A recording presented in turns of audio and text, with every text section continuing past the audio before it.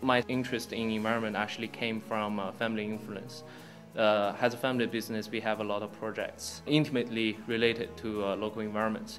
And so at a very young age, I have conversation with my father, because a general business model in China at the time was very cost and profit oriented, where environmental issues are largely left out of the picture.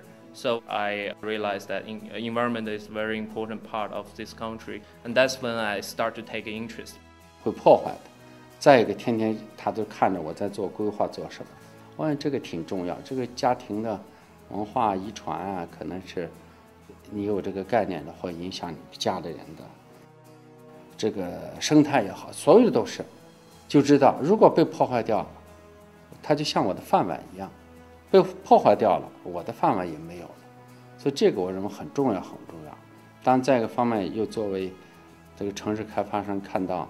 我们这么多年对大自然确实破坏得太厉害了。As you might see, China has been developing really fast in the past years.